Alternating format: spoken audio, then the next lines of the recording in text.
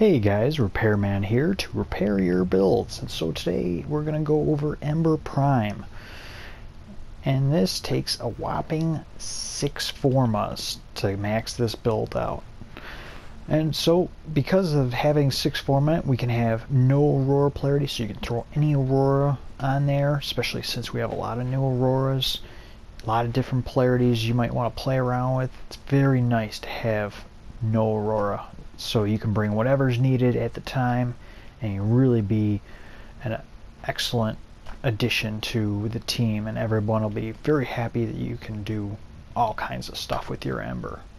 And because of having these polarities in there, we can fit energy conversion. Takes a lot of drain out of your system. Having these formas in there allows you to do that.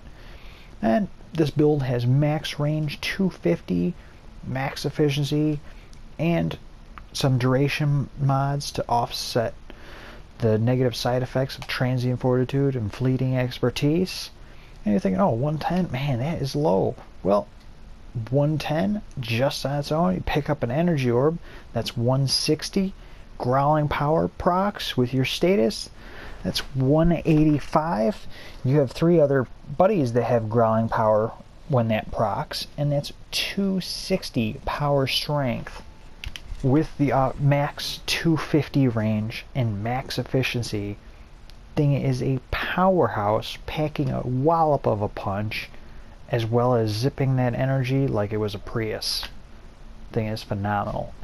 Sure, once you build this, you'll be very happy with it.